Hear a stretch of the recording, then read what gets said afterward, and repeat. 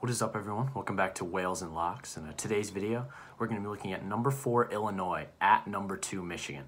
The line in this game is Michigan -8, and the over/under is 146.5. So this is the only time these two Big Ten teams will match up in the regular season for this top 5 Big Ten showdown, probably between the two best teams in the Big Ten.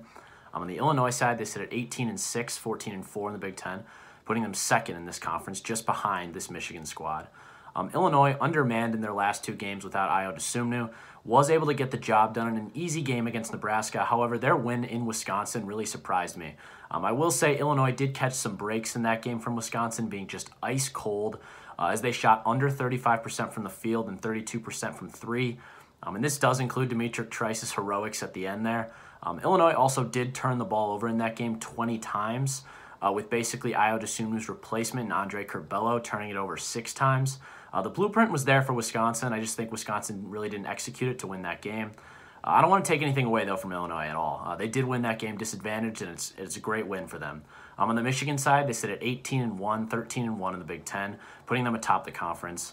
I no longer have questions or other possible considerations. This is the best team in college basketball, hands down. What can't these guys do? I mean, they score at 78.8 points per game, shoot the 3 at 39% from 3, defend at all 5 positions and allow just 65.2 points per game, and have allowed under 65 points in 6 of their last 7.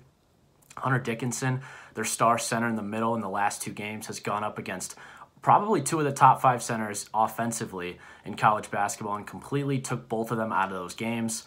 I think my favorite Michigan stat, however, is what they do against the spread. Not only are they 15-4 against the spread, but the margins they beat the spread by are what absolutely shocked me.